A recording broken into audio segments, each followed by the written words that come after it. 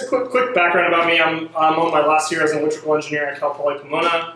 I do some work for JPL, although I'm not here representing JPL in no way, shape, or form. And this has been a hobby of mine and a lot of my friends, so I'm here to talk about it. So I'm just going to describe the first and second. So this talk is split in two. The first half is going to be about near space exploration and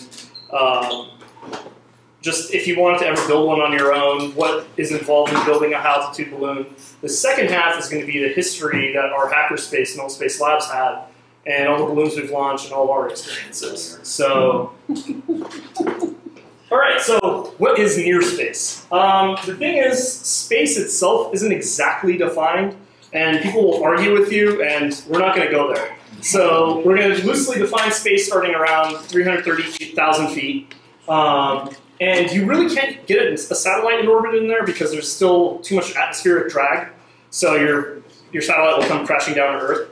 However, that's where they say it starts. And because space has a fuzzy line, so does near space. Most people consider near space starting around 100,000 feet, or about double the altitude of a jetliner. So what does it look like? It looks like this. It's very beautiful. It almost looks like you're in space, but you're really not. And I want to say, back in 2009, I saw this picture that Natrium42, he's one of the guys on IRC, and he's had a bunch of high-altitude balloons, posted this picture, and I was like, wow, that is awesome. Like, I want to do that. And the joke goal was make it a wallpaper. So go up there, snap a cool photo, make that the wallpaper, and then move on to some new project. So what ended up happening was, well, actually, no, I'm going to talk about what does it have. High-altitude balloon consists of a balloon, a parachute, and a payload. Your payload contains all the cameras and the radio gear and whatnot that report back where it is. The balloon takes you up there, and the parachute helps you not crash into the Earth at terminal velocity. So the concept behind it is, as I said, you tie a balloon to a parachute and then your payload below. You fill the balloon just enough to get the proper amount of lift, and these balloons are actually really special balloons, and I'll talk about that in a few slides. You do a little bit of math, you figure out how much you need to fill these balloons up, and it rises at a fairly constant velocity. And based on your math, you can actually calculate when it will pop. And then once the balloon pops, because it's expanded, because as the pressure decreases, the balloon gets bigger and bigger and bigger, the balloon pops and it comes flying down, some wind passes through the parachute, and eventually you have enough wind to slow yourself down, and you come to a nice gentle glide and you land on the ground. The other type of high-altitude balloon is when you slightly underfill it, and you have to be very careful with how you fill the balloon. And you really have to measure the neck lift or the lift of the balloon very, very carefully. But if you do it just right, you can get it to go up and become buoyant, where you haven't exactly filled up the balloon with enough lift to keep going higher, but you haven't underfilled it so that it comes back down to the ground. So you reach buoyancy and you just kind of float. And that could go on for many days. So why would you do this? For fun, mostly. It's a big radio challenge if you're into like RF design or designing circuit boards, building scientific instrumentation and testing that, taking pretty pictures. Weather data, a lot of how the history of high-altitude ballooning really came from weather. They launched these radio sondes and let them fly around, and they could figure out the profile of what kind of wind do we have at each altitude. And then you can, if there's a solar eclipse going on, no one's done this yet, by the way, so if you have a camera and want to do this, capture a solar eclipse. Is my volume okay? Okay. RF hackery, which if you realize you're at radio horizon to everything, and milliwatts are enough to talk to stuff, so I'll leave that to you guys to think about. So there's several manufacturers, the big ones being Kmart and Hui, I believe it's a Chinese company. They make these Totex balloons. It's a special kind of latex balloon that's engineered to shred it and disintegrate when it pops. And there's calculators online that you can figure out how much helium you need to put into these things. You input in your payload mass and what you're expecting, what balloon you're going to choose, and it spits out the ascent rate. And they can cost anywhere from $35 if it's a really small balloon to $200 and more. Actually, it's now actually above that. Lifting gas, you can use either hydrogen or helium. Hydrogen is a bit scary to deal with, but if you take the proper safety measures, it's not too terrible. You just have to have the proper regulators and the proper safety measures. Helium is, the nice thing about hydrogen is that it's cheap, it's super cheap. Helium, on the other hand, is extremely expensive, but it won't kill you. It can't kill you. It can't, if you inhale it and then hold it in and then suffocate to death, but you really have to try. Don't say it can't kill you. That's true. Anything can kill you, so that's a disclaimer here. And again, you're going to need the proper regulators to do that. It's a bit expensive, but you could rent these things from balloon stores. So it's not like you need to buy the helium tank, although renting is expensive. Parachutes. There's this one company called Spherachute that actually sells a parachute that has a little tie-on point for your balloon. So you can tie on there and let the balloon go up. And the parachute is taut because there's, the tension from the balloon lifting up and the payload's mass means that the parachute's not deployed. So when it goes up and pops, it comes falling back down. The parachute just deploys itself. You don't need to design like a deployment mechanism. It's just, you don't need any of that. And then there's equations to figure out what speed you'll be coming down at. So the payload itself, and the next few slides are going to be about the payload. The payload itself consists of a camera. You can put in a camera. You're hot, take some pictures. Yeah. The wording of that. The payload science, you could do temperature, barometric pressure, Geiger counters. Like, people have flown all sorts of crazy stuff on it. The professional ones have flown full-blown telescopes. But this is more focusing on the amateur side, what you can do for less than $1,000, less than $500. And then radios. The most important thing is the world is really, really big. These payloads you're not going to be able to chase it down visually and then find it on the ground. So these payloads need to know where they are and they need to report to you where they are. And I'm going to get into that in the next slide. So what else is there? And two-way communication, some people actually put little pyrotechnics on their balloon so they can command to it over the radio, hey, pop the balloon right now, I want you to burst at this altitude so you can land at a certain place. The radios, there's many different ways of approaching this. If you're a ham radio operator, it's really easy to get a license. You can use the APRS system, which is a radio system. There's all these radio towers all around the US, actually all around the world, that are listening on these specific frequencies. And if you construct a packet correctly, and you transmit it on this frequency with the correct modulation, they will take in the GPS data and report it online. So you can launch a balloon and then just go home and have a beer and watch where your balloon goes. There is another system that's not popular in the US, and I think you guys would really like it. It's mostly based on, how many people here are familiar with DLFL Digi? One guy, yes, okay, cool, great. It's a nice program. I think it was originally made for Linux. There's a lot of Linux users who support it. It's a program that takes in an SDR, like a software-defined radio. You can tune to a frequency, and you can actually decode these packets in different modulation formats. The most popular one is radio teletype, which is a very, very old method of you have one frequency and you have another frequency. If you're on one, it means a 1. If you're on another, it means a 0, and then 1, 0, 1, 0, 1, 0, 1. And you just dither between them really, really quickly, and you can spit out binary data. There's other modulation modes, it's not the only one, but this is really popular in Europe because Europe, it's actually illegal. In the UK, it's illegal to use APRS for flying crafts. You can use it on the ground, but you can't use it in the air. So the UK invented this whole crazy system just to do that. Cell phones, I've seen so many people use cell phones. They're really not reliable. You don't have good cell coverage above a couple thousand feet. Like you overload the cell towers and no one wants to talk to you and you're too far away. When you get really, really high up, the power just drops off, the frequency's bad. So, and the antennas are pointing down. Yeah, they're pointing, exactly, they're directional antennas because you're like, why would you cover the sky? Exactly. So I would highly... Because the aliens are using Verizon. Yeah. Exactly. And then the other system is Spot, which I also don't recommend. I recommend totally against, but people have used it, and it's about 50% success rate. It's a satellite-based GPS tracker. So like if you're a hiker and you're lost, you can just press a button and then a helicopter show up. But you can use it in different modes. You can use it in like non-emergency modes, so you can track stuff. And then there's RDF beacons, which are just basic FM transmitters that just go beep, and then you use directional antennas to kind of triangulate where that beep is coming from. So if you aim it that way, you hear it, but if you don't hear it from over there, you kind of figure out where it is. But that requires a very, very dedicated team who's trained and willing to go through that. It's not something one person could do. Just real quick about APRS.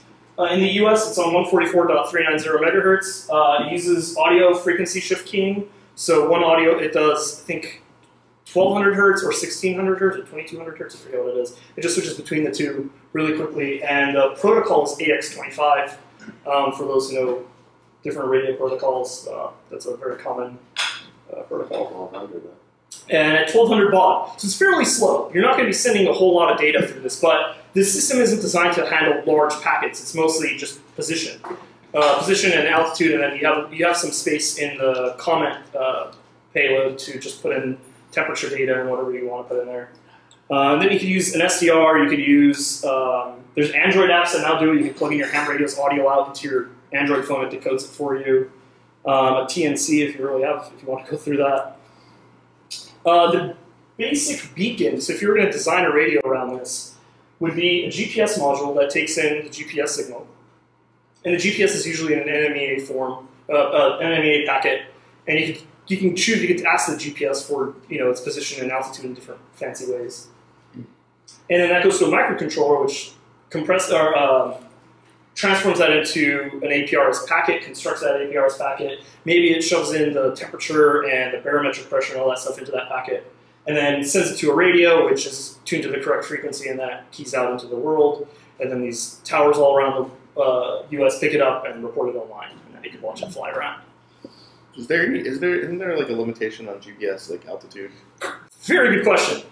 GPS is limited to 60,000 feet, normal GPS. So in order to do that, you need a GPS that has something called flight mode, where you choose what you want. Do you want to have your velocity limited, or do you want your position limited?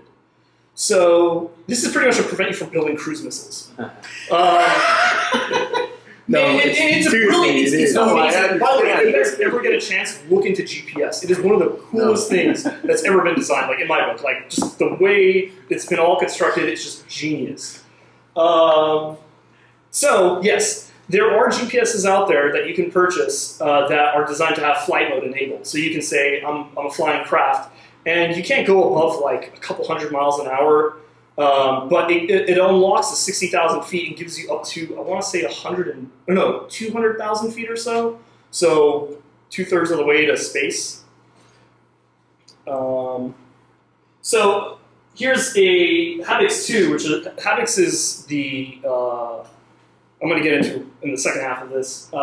This is one of the payloads we made. This is the radio system. It had a GPS, which over a serial cable went over to a PIC microcontroller, which took the GPS, constructed the packets, and then put it into a little amplifier, and then out through the antenna, and out it goes into the world.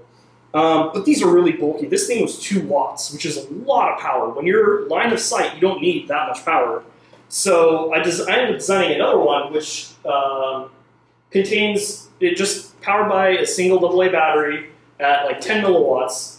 It had a GPS, and it uses a U-Blocks GPS, which has that specific chip actually supports flight mode. And then an ATmega328, which you might be familiar with if you use Arduino. And then that goes out to a radio, which you can't see, it's under it. There's a little radio module that you can toggle a pin. If it's 0 or 1, it switches those frequencies for you, so you can actually key out the APRS, and it's nice and compact. The thing is really small, it's like about that big. So there's a problem when you get up to these altitudes. It's very, very cold. It can get down to negative 60 Celsius, and on the ground, like where we launched, it was very hot. It's like it could get up to 40 degrees Celsius. And near space is at almost a vacuum. It's 1% of our atmosphere. So the three forms of heat transfer are convection, conduction, and radiation. And convection goes out the door. There's no air to transfer heat. So components can easily overheat. So if you, like your chip is a power amplifier and it's generating a bunch of heat, that heat has nowhere to go other than through the PCB board, through the body, and then out into deep space. But there's a lot of thermal resistance through that. And then, so anyway, I'm going to get into that a little bit. Then there's mountains, lakes, volcanoes. So you got to pick your launch and landing locations very, very carefully. And I'm going to get into how you figure out your landing location in just a bit. Lots of winds. Flight time can be from anywhere from, usually these things last from an hour to 2 hours, sometimes more. Depends how much you filled your balloon, how slowly it rises and how slowly it falls. And these are the conditions electronics don't like. So when you design it, you really have to consider the conditions and design around that. So last year, I actually gave a talk in the UK at the UK Haas International High Altitude Balloon Conference, which it's like 50 people, but it's a very tight community. It's all these amateurs who build this sort of stuff. And I did a quick project on replicating the conditions of near space in your living room. And essentially I designed this PCB T with, acrylic caps and a vacuum pump, a lamp, and some dry ice. So this is kind of like an inside view of what's going on. To prevent conduction from having the outside affect the payload directly, I held it by a little fishing line, put some dry ice on there and a cloth, and then put that against the insulation of the actual balloon, or the payload. As you can see, the payload is really tiny in this one. There's just some foam wrapped together and taped together, and then stick some dry ice on it. So that gets it cool, and then you can simulate the sun if you really wanted to with a light bulb. And then a vacuum pump to evacuate out all that air, because then you have condensation, humidity, and all sorts of horrible things happen. And you may be thinking, well, dry ice sublimates, creates gases and all that fun stuff. The vacuum pump actually worked really, really well. So the second it sublimated, the carbon dioxide was immediately pulled out, and the pressure in there was just like the pressures that you'd be expecting at those altitudes. So that way, you could simulate wind by throwing your payload down the stairs. And if it survives, then it's good to go.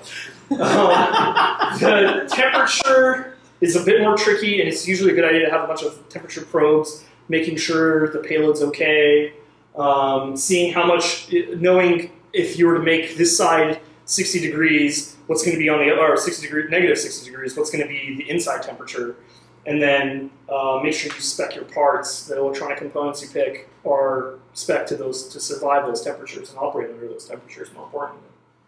The vacuum pump, I bought this like cheesy vacuum pump off of Amazon for 50 bucks that goes down to very, very low pressures. I have all these links, by the way, so if you're interested in a specific thing, all these links are on my blog and on my website. And I'll have that linked later afterwards. And EMC, another very important thing, electromagnetic compatibility. If you have multiple radios talking, you don't want one radio talking over the other or hurting the other, or maybe your radio goes off and then suddenly your sensors start going crazy because there's an electric field across something that's very, very sensitive to it. So it's very important to do EMC testing. Make sure you put your radios close to each other.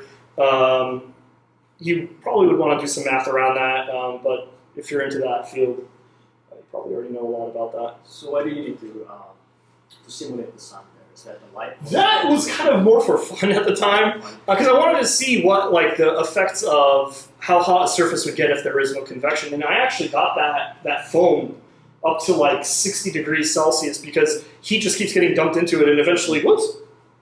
I should have done that. I hope the audio levels are fine. Okay. Yeah, so the point is, so it's a big game of heat transfer when you're dealing with trying to simulate an environment. So deep space itself is a very big radiative void. Like you radiate into this deep, cold, negative 200 Celsius background. The sun itself provides a lot of heat. The Earth's ground IR provides a lot of heat. So when you're on like the dark side of Earth, whenever that happens, the Earth actually provides you a lot of warmth. So the goal was to kind of just mess around with trying to simulate heat, radiative mostly, because there is no convective heat, like unless you're on the ground. But that was more for fun. That really wasn't a serious part of the simulation. More importantly, you got to get cold right. And then, so how do you figure out where you're going to land? So the Cambridge University, a bunch of students there designed this excellent tool called the flight predictor, the CUSF flight predictor. And you can give it the location you want to launch from, how high or how quickly you're expecting it to, ascend, and how quickly you're expecting it to descend based on your parachute and the balloon specs you have, and your expected burst altitude. And it takes NOAA wind data, and for every altitude, calculates where it will go, when it will pop, and then where it will land. And it's accurate within like 10 kilometers, 20 kilometers or so. I mean, it gives you a good idea. Like, if I were to launch from Arcadia, it's not going to go into the ocean. Like, that's a very important thing to know. And they actually designed this because they're in England. They designed this because in England, you're surrounded by water. So when you launch it, like, you don't want to go into the water. You want it to make sure if it goes up and comes down, it's going to land on land. But it's a very excellent tool, really, really helpful. And they're constantly expanding on it. So this is where we're going to shift gears to the history of our high-altitude balloons. In fact, we have one team member over there, Keith, who came in. We sent it out to the list, but not everyone can make it. A few of them got stuck at work. It's a big team. So I'm up here representing a lot of people. I mean, we've had up to 30 people help before when we go out to the deserts and do these launches. And it's always open. I've always left this open. If anyone's ever been interested in helping out, I've always been open to having people, design and build things, and we can throw it in the box and send it up there. So we started off back in 2000. Yeah, I think it was around 2009. HABEX 1, and I was working on this alone at the time. And I was trying to design the radio, and I really had no idea about electronics. I was really had no idea what I was doing. And I ended up coming to the Null Space Labs, which I had just opened, the hacker space not too far from here in downtown, and got some help. A bunch of people joined in together, and we designed and built this lunch bag full of LiPo batteries, a 35-watt transmitter. Yes, 35 watts. Wow. It is a lot of power, especially at that altitude. Completely poorly designed. It had a camera, some antennas, and it was just a basic APRS beacon. So we took this out to the desert, and I mailed a Jeep club about this. I call them a Jeep club, but they do hacking and all that fun stuff too. And they were interested too, so like a bunch of Jeep guys showed up, and they're like, we're ready to find this thing, let's go chase it down, it's going to be a lot of fun. We tied it all together, filled it up with helium. This entire thing cost about $1,500 out of my pocket at the time. And then powered it up. 2 packets came in. I'm like, this looks great. Let's do this. Let's launch this thing. Let it go, and above our heads, a minute after launch, the radio system completely failed. Oh, dead silence. And that is the last photo we have of it flying over. It was really sad. It was really difficult, and I felt horrible because all these people had come out and we had put the system together and we had lost it. So I clearly don't know what I'm doing. I'm taking a break. I went on and the team dismembered, and we went off and did our own things. But you want to come back to these things. The failures are where you really learn a lot, and you need to go out there and learn things and come back to it and then try it again. So we did, and this time we opened up the doors to everyone who we had opened the doors before, but we really went out and asked people, do you want to really participate, build something, we'll throw this in the box, whatever you want. So I took I took priority of building a radio system that is not going to fail. That is what I guarantee to provide. And I told everybody else, build your own radios, let's put this all in a box and let it go. So I ended up buying the MicroTrack RTG designed for high-altitude balloons, and I just did a huge electronics analysis of it. I mean, I sat down component by component, went through their design, and even wrote up a report and sent it to them. And they're like, what are you doing? You've done a design analysis of our radio systems, like they really didn't think that much ahead into what they were doing, but it was actually a really, really well-designed system. So I made sure it was going to work, and I did tests. I made it cold. I ran it on the batteries. I did a bunch of flight tests. Like I put all the components that are actually going to fly. I did test after test after test to make sure it will work on that day. Ann and Charlie, two guys from Null Space Labs, also built a cell phone tracker in hopes to, you know, get this to work, have another radio backup system. If it lands in a cell-covered area, maybe it might make contact with a tower. ArcLight from 23B Hackerspace in Fullerton built the RDF beacon, and their team, these guys all have cool four-wheel drive vehicles, and they go out and do this sort of stuff for fun anyway. So they built this RDF beacon. They all had their directional antennas, and so he provided that radio. Jeremy from our hackerspace as well made what he called Science Lab, which had temperature sensors, barometer, gyroscope, accelerometer, all that fun stuff. And it logged it to an SD card. And then we had a Canon camera hacked with CHDK, which, if I'm not, I think it's Linux or is it just some script? I'm not exactly sure. I didn't work on the camera. Doc Hu from our hackerspace built that. And it's just a camera with a hacked firmware. And you can tell it, take a picture every minute, go to sleep, don't waste the battery, wake up, take some video for 30 seconds. You can script it to do whatever you want, essentially. So it's a hacked camera, ready to go. So we put that all in a nice, giant pink box you cannot mistake it. I think it's called like hot pink or whatever blinds you pink. Fuchsia. Yes. It's difficult to look at, especially outside. And we packaged it up, we're ready to go, put it all together, tied a parachute to it, balloon on, let it go. And it tracked amazingly. We had data the whole way up, everything looked great, and so everyone's traveling along with it, with our radios, chasing it as we go because we're getting a position report every minute. And as we're driving along to where we had predicted it would land, and we had filled it up so that it would pop and land in a very flat, easy to access spot within reason, like within an area of like 10 kilometers or so. So we knew we can get there. But the balloon burst early, and it burst, I want to say 2/3 of the way to the expected burst altitude. And it ended up landing in the Turtle Mountains, which is I think a preserve, a wildlife preserve or something like that, where you can't have vehicles there. You're not allowed to drive there, unless you're like some fancy ranger or something like that. But we were not going to get their help. And we had to pack it up that day. We knew, so it had popped, it had come down, and it had fallen in a valley. So there's a bunch of mountains around, and it had fallen below the radio horizon. So we had where it was about 1,000 feet off the ground, which is quite a lot. You still don't know where it's going to end up.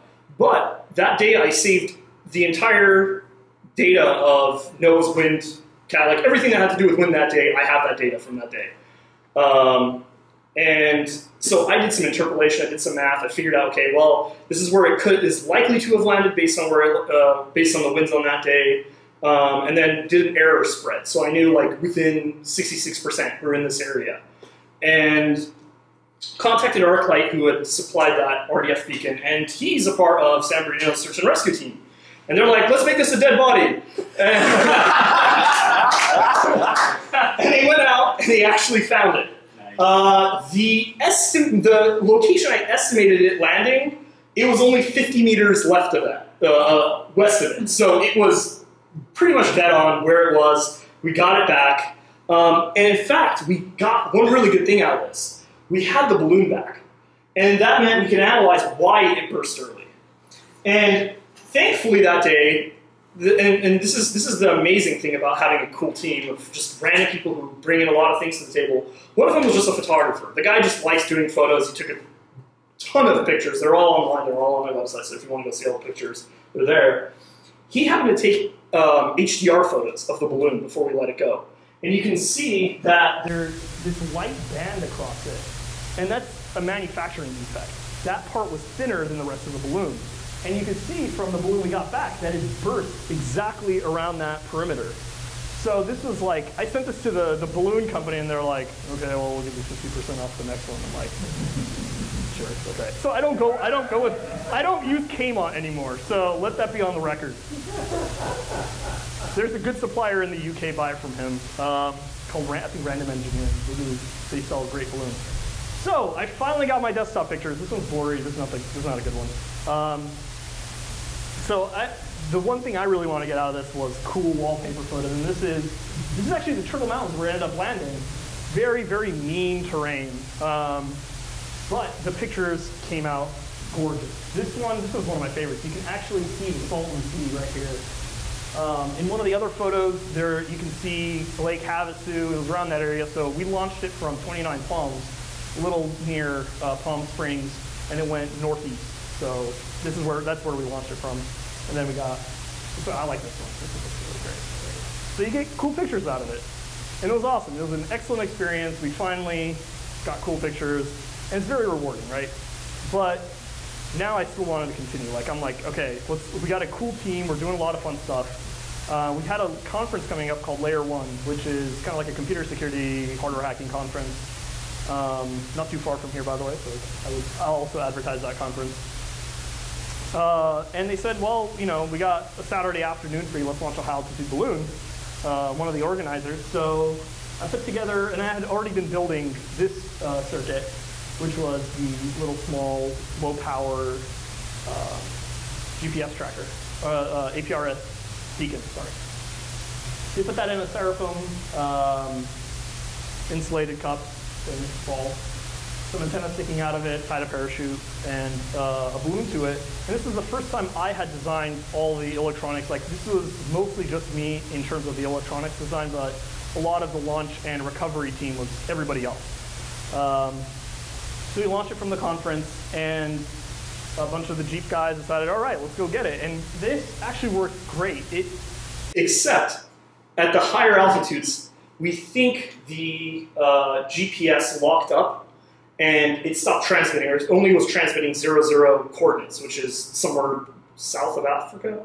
So it's definitely not in Africa. It wasn't working correctly, and we later found out that the microprocessor that was used, one of the components interfacing the GPS was not rated for -40C, and that had failed, and we weren't getting good GPS data out of it, so it was spitting out the default. But when it came down, it warmed up. We tracked it. It had landed in the Mojave Preserve, and all our great recovery team drove out there, went on a nice desert hike, and found it laying in a nice bush, and we got it back. So I was able to do analysis of the circuit, improve on the design, and right around then, this one was just me and Keith, actually. We did a launch from a park not too far from here, so the history behind this one. I had a instrumentation class at Cal Poly, and they're like, well, you got to build something that's a sensor, and you have to make it show us, data. Like, okay, well, can I build a high-altitude balloon and capture, atmospheric data? Like, sure, go for it. So now this hobby could become, I could have an excuse to work on this at home and be like I'm doing homework. So I took the same design. I did a lot more analysis on how to design something to survive colder temperatures, and integrated a little sensor on here, this one, which is a barometric and temperature sensor. The microcontroller would grab the GPS data, the sensor data, put it together, and radio it out. And I actually ended up using the UK modulation with the RIDI mode for this, in anticipation for something bigger later.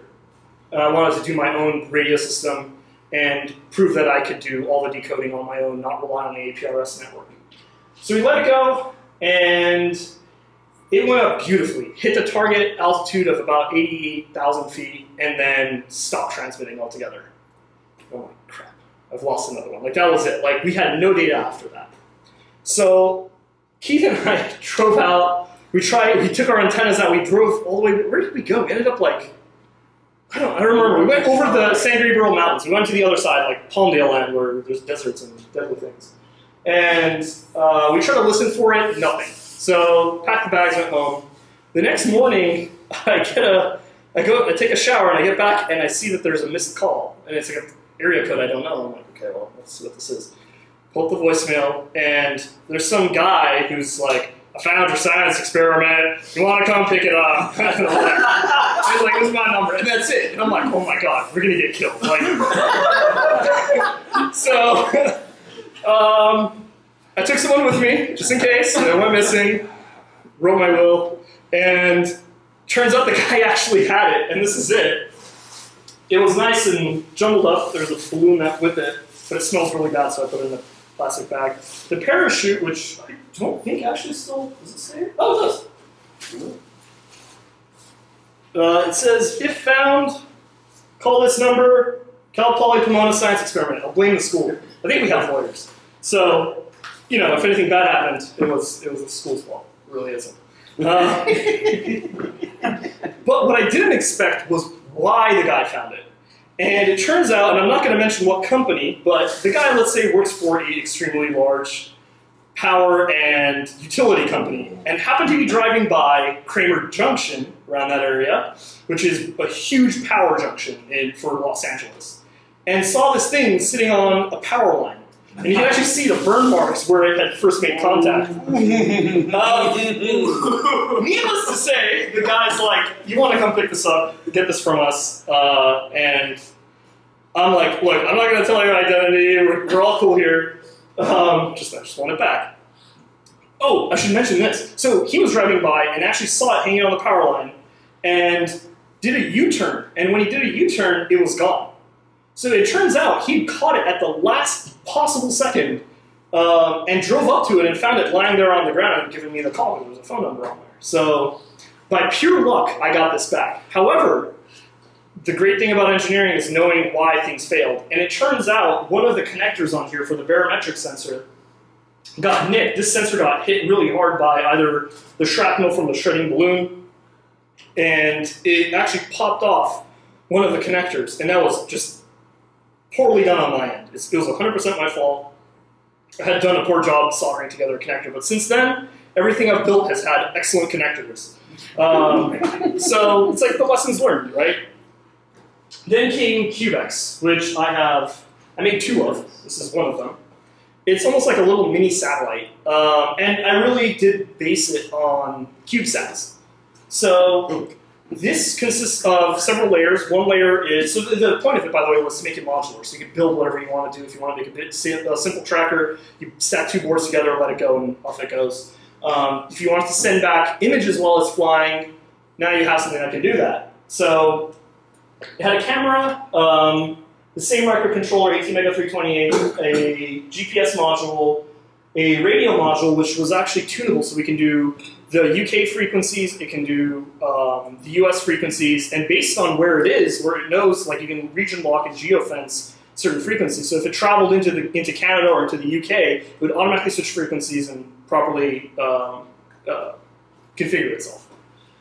And then added solar panels and a solar charging circuit here, so you could plug in a battery, a LiPo battery to the back, and some solar panels, and as it's flying along, it's actually charging and topping off its batteries. As the batteries start going low because it's nighttime, it's smart enough to know that and then stops transmitting stuff and decreases the frequency of transmission to survive the night.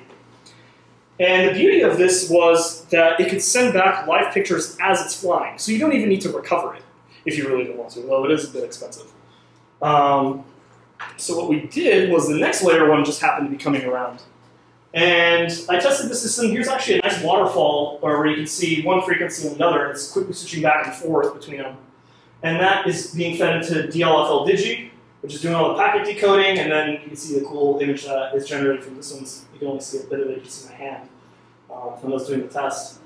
So we tied this to a high altitude balloon, and we let it go. And we got images, lots and lots of images coming down. However, that day, the conference day, which we cannot move and we cannot change the location or the day, happened to have southern winds. And no matter what we did, it would end up in the water. But everything was already paid for, it was already designed, I built two, so I had another one. And we decided, well, there's a small chance it could land on Catalina, who cares? Like, we've already paid for everything, we might as well let it go.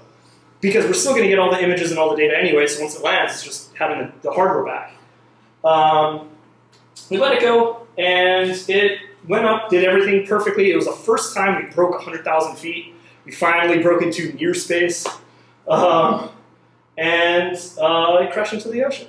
So somewhere deep under the Pacific, but before it died, it sent us fantastic photos. It's like a low resolution camera that Adafruit sells. If you guys are not familiar with Adafruit, they sell like little electronic trinkets. But it sent back excellent photos. You get that, space effect with the dark black background of space and Earth and nice clouds. And it was the big deal here was actually being able to prove a radio system, being able to prove that we can design something that can send a lot of data and provide useful information. And this provided exactly that. And it was actually a collaboration of not only people from Null Space Labs, but a few people from the UK, Northern Ireland, and England, who wrote the code for the camera and did some forward error correction so we can actually get corrupted packets to be able to reconstruct them and correct them and get that information back. So this was cool. But now it got to a big thing started trending in the HAB world, which is not a huge world, it's a couple hundred people. And that was floating balloons. This one guy in the UK named Leo, who we'll get into in a bit, he's been building these altitude balloons that you underfill and you float, and he was able to get them to go from like the UK to the Netherlands and into France.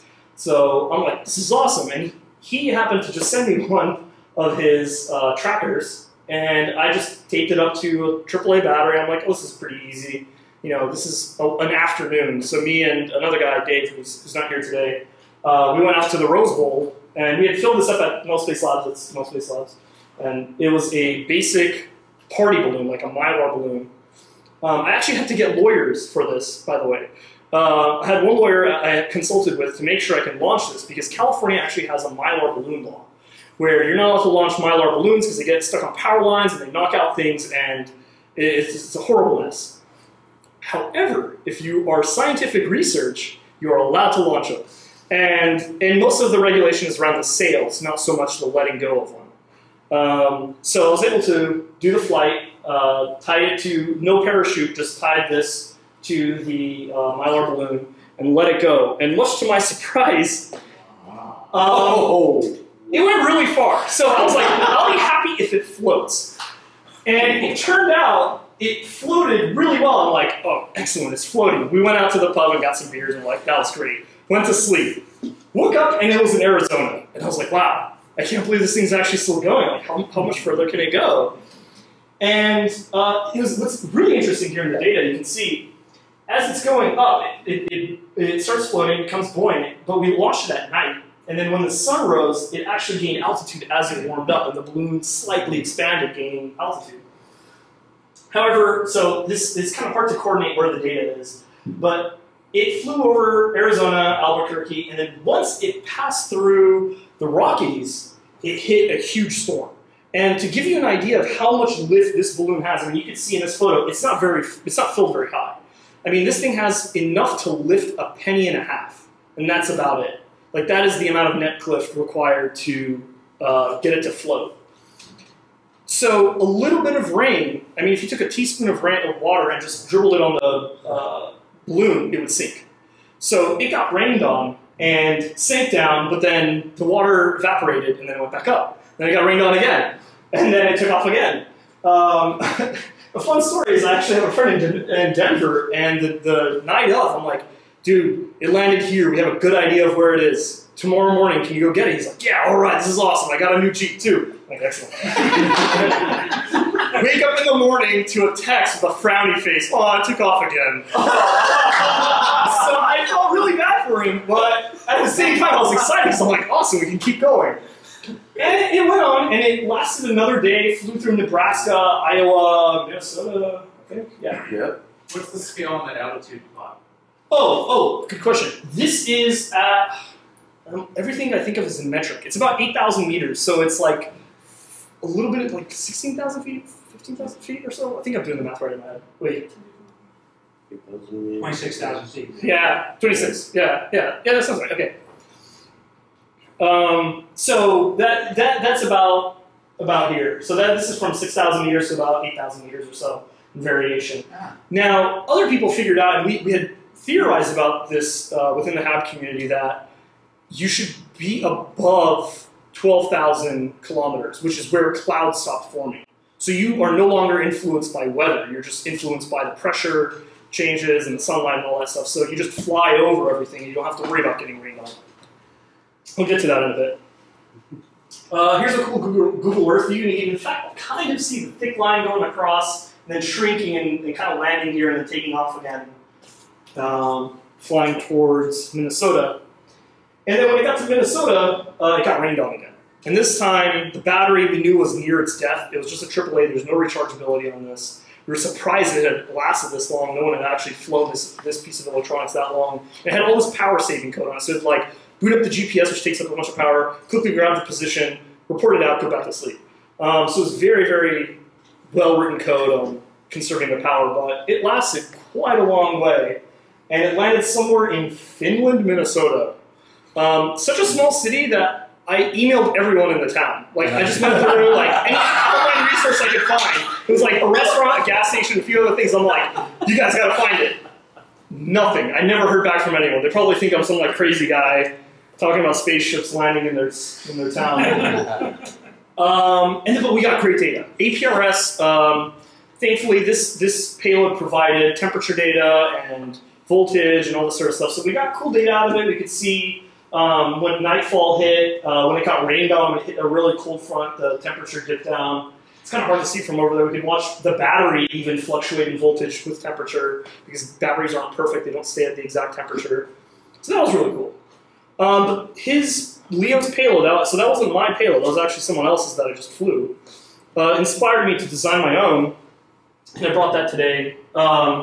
This small little guy has a GPS, a microcontroller, and then the radio, and then down below it is a charging circuit. So the solar panels, there's no battery on this yet, which will sit on the back. These solar panels will pick up the power from the sun, charge the batteries as it's flying along, and it has all this logic inside that handles making sure that the battery doesn't deplete all the way, because a big problem is if your batteries dip below a certain voltage, you can really do some damage and even kill the battery completely by draining it too much. So this hasn't been launched yet. This is the only model of it actually right now. This is going to be the next one. I've been so busy recently that I haven't had a chance, but I'm hoping sometime in July of spinning up this this balloon again and hopefully getting more people involved and have people build their own and mess with the code. So that's today. An honorable mention is Leo. He has launched 66 balloons of these type of floating balloons. And his most recent one has gone around the world now on its 8th time. He grew, like, if you go to his website, it's insane. This guy actually, and I visited him when I was up in England just a few months ago. I went to his lab, and he has been chemical processing these mylar balloons, ripping off the aluminum off of the surfaces to prevent solar radiation from affecting the altitude. He built his own custom envelopes and his own custom balloons, and calculated so that they would fly just above the jet stream, just above airliners and everything else, and above weather. And he's mastered it. Like, he's gotten this down where now this has been flying. It's flying right now, by the way. If you go to his website, there's a link to the tracker. It's somewhere over Turkey right now, and it's still going. It's been more than 100 days. So it's like, if this sort of stuff is interesting, like, this has gone way beyond. The UK has a lot of people who do altitude ballooning. It's much more popular there than here. And I'm near the end here, but I figured this is a Linux user group. What is a Windows user doing here?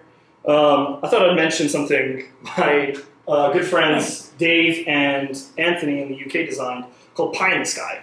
And this is a great attachment for the Raspberry Pi. I'm totally plugging their product for free here. They didn't even tell me to do this. It is just a really basic circuit where you plug in a battery. It has the GPS, it has the flight mode on there, it has the radio, and it even has a slot to let you plug in a camera.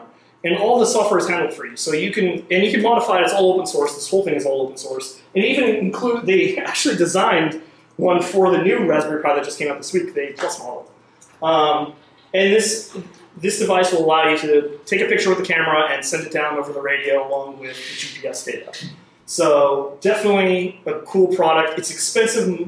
Like $190 is quite a lot of money, you'd think. But that's actually really cheap for what it does. Like very cheap if you were to do it on your own.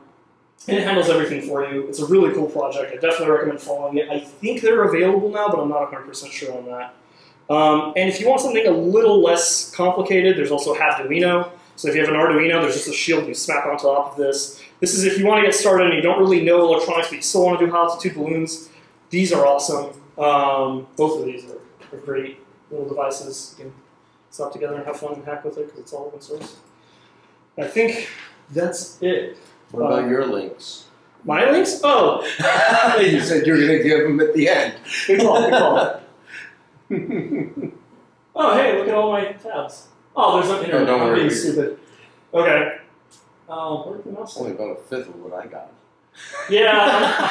You can post it to the meetup group if you email. Oh, can I? Okay, yeah. We'll email it out. And in fact, tonight I'll post it on my Twitter too, so whatever. I'll try to get all those links up there. I'm sorry, I completely forgot about that. I made this slideshow like last night. I'm really bad. I didn't even rehearse, so I hope I wasn't too... Did a great job. Right. Okay. Seriously. But yeah, so I guess I'll open up the questions. Did you use an external antenna for the GPS or a PCB trace antenna? I ended up using both. In the beginning, where is it? Somewhere here. That little Yeah, so we had an external GPS antenna, and that was hooked up to this system. But after that, HABEXpico 1 ended up having this hydrofiller antenna, and it was actually an active antenna. So it applied voltage to it to really get a good GPS lock. And then since then, it's become a chip antenna. I don't know where the photos are. Yeah, so you can see like this little tiny dot, this little white dot there. It's a nice little chip antenna that's tuned to 1.5 gigahertz for GPS. Are your designs open source? Yes, they're all online. They're on hackaday.io. I have like a CUBEX project on there. So all this stuff is on my GitHub, which I will also put in the links. So you can, if you want, go ahead. In fact, I may have extra PCBs. If you want to buy the parts, you're more than welcome to put it together yourself. I don't sell them. Most of the guys within this community don't sell them, mostly because the radio frequencies are ham radio frequencies, and they don't want just anybody getting them and then launching them and then stomping over each other. And also, it's fun to build it. So, yeah. So the, I guess in the Cold War, when we were flying balloons over the Soviet Union, my understanding is that they had some sort of valve or something that allowed them to adjust their ballast. Yes. So they would stay at altitude. Is there any amateur work doing that type of thing? There isn't, but there's two people right now that are trying to do that in the amateur world. In the professional world, absolutely. In fact, there's actually a bladder that inflates and deflates. Google Luna, I don't know if you guys have heard of that. They have an insane system where it's a balloon and inside of it is a bladder. They use a turbomolecular pump to actually pump in air to fill it up and change the volume so it actually, they're able to put in air or push out air to control the exact altitude. And in fact, if you know all the wind data, you can say, oh, drop a few thousand feet, we can catch this drift and take us over to where we want it to go. So you can do some guidance. Right now in the amateur world, it's not being done, but if you could do it, that is awesome. Like, I would highly encourage anyone to try.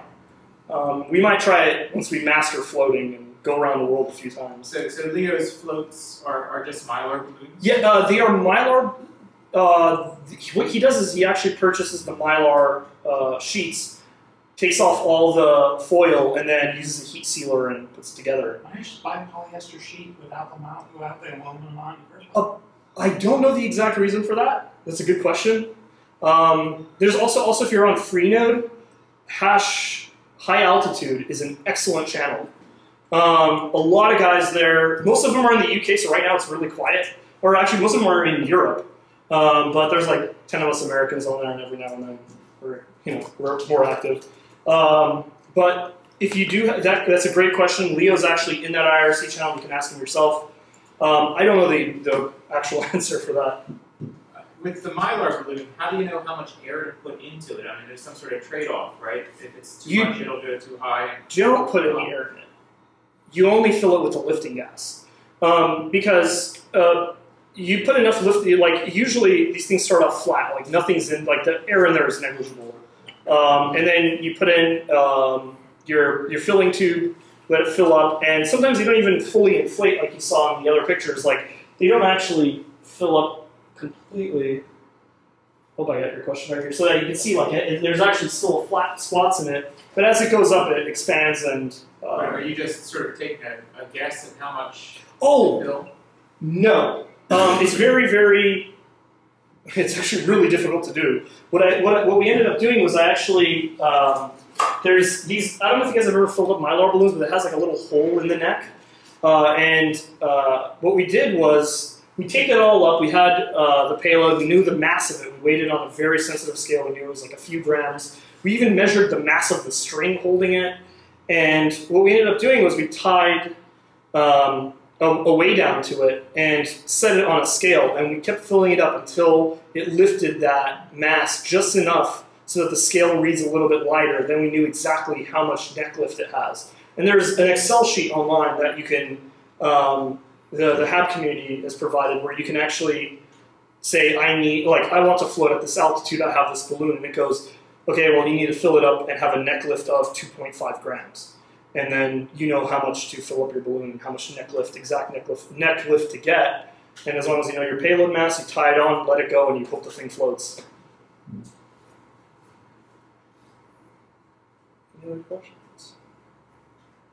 So, tell everyone the baud rate of the RTTY that you're transmitting the... Oh, the images? It was 600 baud, which is slow. It took 20 minutes to get a single photo. No, 5 minutes per photo. Like, yeah, so, yeah, we were at the conference and like, everyone had the antennas, like Keith had his antenna, he had his own setup, and I had my own team of like people, like I was on the computer and they're like pointing the antenna around, and like the balloon's moving around, like, oh no, go over by the pool, no, a little bit to the left, like you're just trying to get a good lock on that signal because it's a lot of data at a very low power, so you need to be very accurate in your receiving. So yeah, it was a very, very slow baud rate.